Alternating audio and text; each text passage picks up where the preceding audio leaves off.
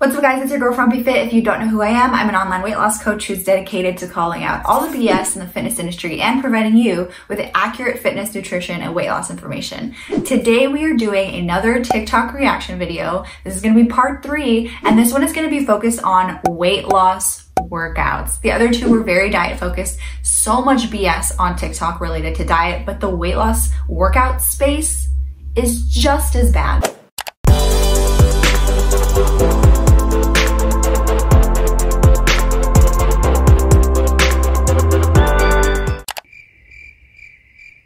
I feel like this goes without saying, but you can't lengthen your legs through exercise. That has to do with your bones. Can't really change that. What I will say is that if you were to lean out your legs, they may appear longer. Fine, I'll give her that one. What does clean mean? What does a clean leg look like? Long, lean, clean legs? I just can't even begin to understand what that means. So this is the beginning of a few videos and a whole series and massive pile of BS on TikTok and all over the internet of the idea that spot reduction is possible. Doing a leg workout doesn't mean that you're going to get lean legs. I see a lot of people wanting or asking for a toned look. Like, I want to look toned. So what does that mean from a fitness professional perspective? That means losing body fat and gaining muscle. They are two different things. So a workout alone is going to potentially build muscle, but you cannot lose fat unless you are in a calorie deficit. And if you are in a calorie deficit, it's not automatic that the fat loss is going to come from your legs just because you're doing leg workouts. It doesn't work like that. If you already have a low body fat percentage and you do leg workouts, then you will get a more toned look because you're building muscle tissue. And I think women are really afraid of gaining too much muscle and looking bulky, but I can tell you from personal experience and just like the science of it all, it's not gonna happen. Women have to work so hard to get that bulky look. I've done bodybuilding competitions where the whole point was to gain as much muscle as possible for me, and it's hard. It's really hard. So I see a lot of content creators, especially blogilates, putting out content of here's a workout to get lean, whatever. All muscle tissue is lean muscle tissue. It just depends how much of it you build. So that TikTok by blogilates wasn't clearly saying like spot reduce fat or lose fat from your legs, but it was kind of implied, and I think it kind of falls into that same category, but let's move on.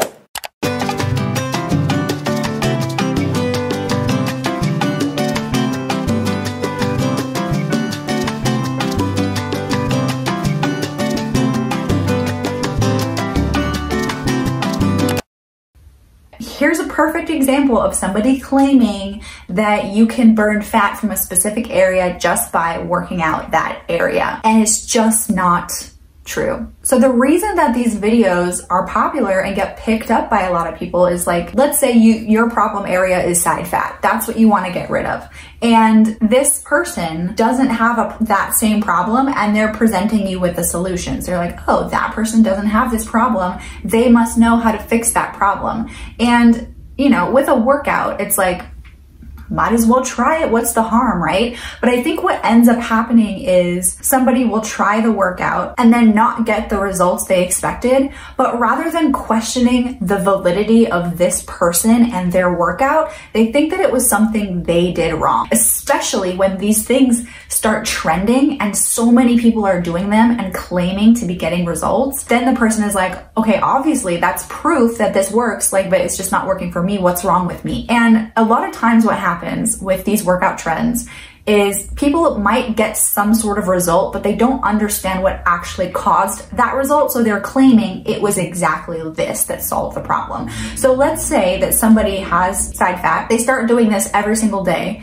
and they end up losing weight, and like, which makes their waist smaller or they lose their side fat, right? So let's say enough people do this that some people get that result, post their positive result, basically proving that this is right. But what they don't realize is simply exercising on a daily basis when maybe they weren't doing any exercise at all could have been the cause. So they could have done any exercise in the world on a regular basis and gotten the exact same result. But because they did this one, they claim that this is the reason that it worked. So yeah, maybe it's not that big a deal if somebody does this workout. But in the grand scheme of things, also having so many videos like this claiming that spot reduction is real makes it harder for people to believe, fitness professionals like me, who are actually putting out information saying that this doesn't work, and it's providing proof that this does work. Maybe this particular tiny little workout in the context of itself in a little tiny bubble isn't an issue,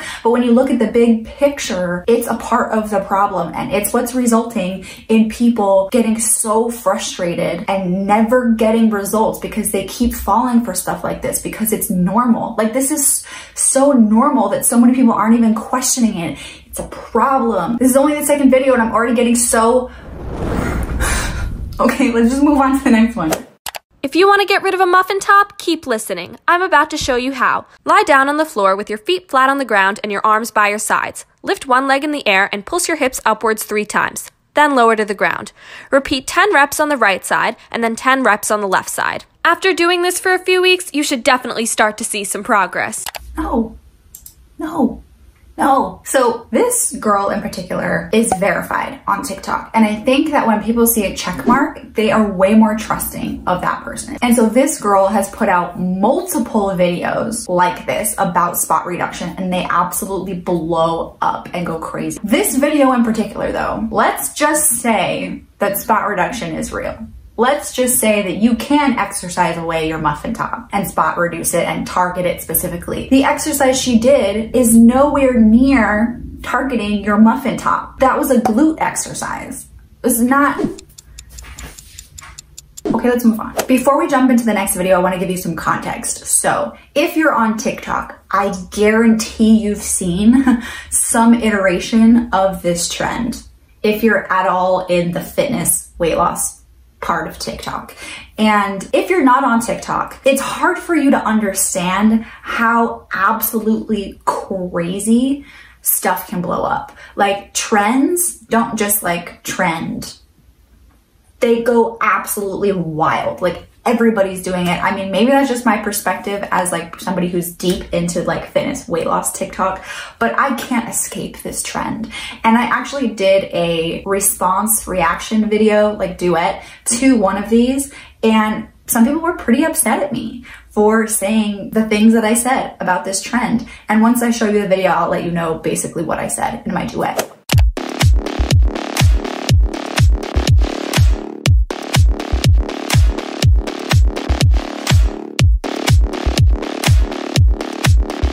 This video has 11.6 million views. Now, my entire TikTok is filled with people doing this like movement. And I'll show you the particular video that I critiqued.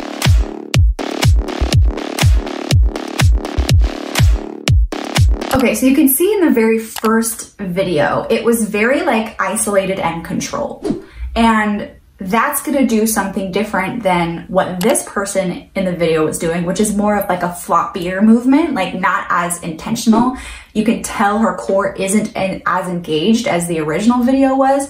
And in the text, it said, I could have been burning belly fat this whole time doing this instead of Chloe Ting workouts. Again, you can't spot reduce fat. So moving your core is not going to automatically mean that you're going to tighten that area or burn belly fat. The second thing that I noticed, and this isn't a guarantee, I don't know her personally, so I can't say for sure, but what I'm seeing is, because the Chloe Ting thing was a huge trend on TikTok for a while. And so what this person is doing is they're hopping from trend to trend, trying to solve their problem, which is belly fat.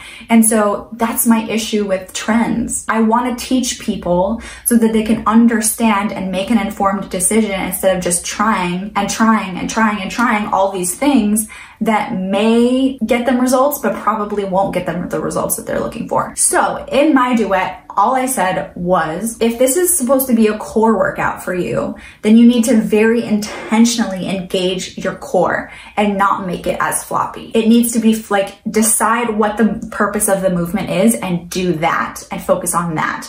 So if you are wanting it to be a core exercise. It is not going to be any more effective than any other core exercise that you could do. So pick the core exercise that you're going to enjoy the most. If you are doing it just as a form of exercise, just to burn calories, it's basically the equivalent of just like flopping around. Like you can do whatever you want. It doesn't have to be that strict movement. If you're not purposefully engaging your core, you can kind of do whatever you want. Movement burns calories, which is going to help you lose weight. You don't have to be strict about what that movement looks like. So this trend, in my opinion, what I was seeing people doing is they were under the impression that this particular movement was something special, and it's not. There's no particular movement out there that's going to be special. So all I said was, if you aren't engaging your core, you might as well be flopping around. And people thought that that was horrible of me to say.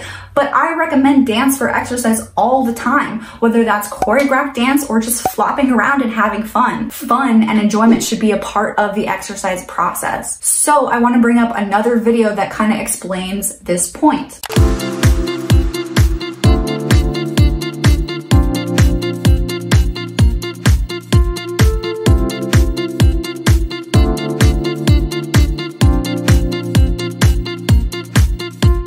Every time this guy pops up on my For You page, I get so excited and so happy to see him doing this. And so it's like the movements, if you really look at the movements of these two different things, this guy dancing versus the trend, they're very similar.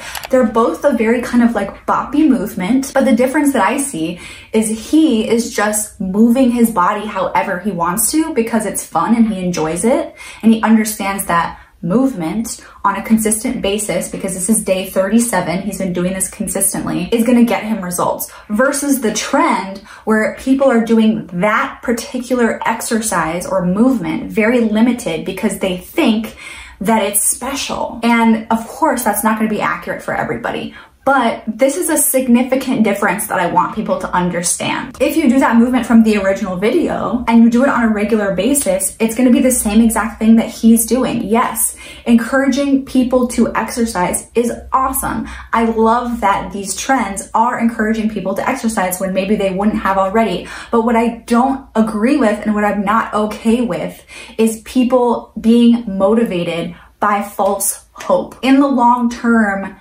that's not a good thing. So I understand why people are upset that I'm calling things out and saying this exercise isn't going to do what you think it is, because I get a lot of reaction of like, oh, well, now I'm just going to give up. Like, thanks for demotivating me. And it's like, if knowing the realistic results of an exercise demotivates you, you needed to hear it, because you're setting yourself up for failure in the long term because you have unrealistic expectations. Okay, switching gears, this video coming up is another big misconception that I see about exercise and weight loss.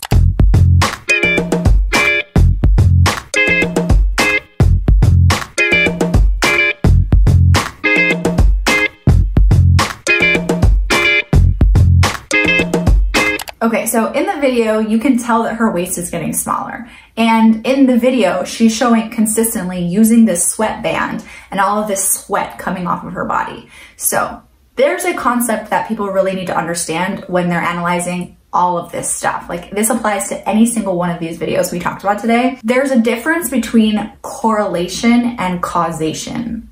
So this video is implying that her wearing the sweatband during her workouts is causing her waist to get smaller, or is a factor that's causing her weight to get smaller. It's probably not the only thing, because I'm sure she would say like the workouts are helping as well, but it's implied that the sweatband is causing waist to get smaller, because otherwise why would she be wearing it? So here's what I'm seeing from this video. Sweating does not mean you're burning more calories. It does not mean you're burning more fat. That is a huge misconception that I see.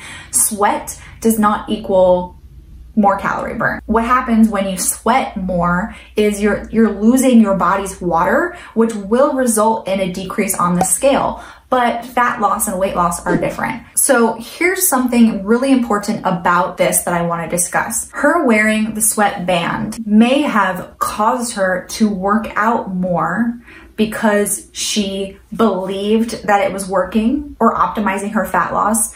If the seeing the sweat was something she was considering as proof that she was making progress, encouraging her to keep going. Because I think a lot of the reason people quit is because they aren't seeing progress and they have nothing to prove that they should keep going. People are very impatient when it comes to fat loss. So that's going to be the biggest benefit of something like this. Like, she obviously was very consistent because we saw video after video after video of her wearing the sweatband, pulling it off, and all the sweat coming out. So that's the perfect example of correlation rather than causation. So if seeing a visual cue of all of this sweat pouring out of your sweatband is going to motivate you to keep going, right on, cool. Like, I'm not mad at it. But I've gotten messages from people when I call out the whole sweat myth saying like, oh my gosh, this whole time I thought I was doing something wrong and I wasn't working hard enough because I wasn't sweating as much as all these other people who are all sweaty all the time when they work out. It's like, there's a lot. And so I feel like, yeah, maybe there's nothing wrong with her doing this, but there is a problem with perpetuating myths because it can lead people down a path of never being able to get results because they just don't understand how to actually get results. All right, guys, so that's the end of the video. If you follow me on TikTok already, thank you. I just hit 100K. Love you guys so much. If you're not already following me on TikTok, go ahead and do that. Follow me on Instagram as well. Subscribe here, and I will see you guys in next week's video. Thank you so much for watching. Bye.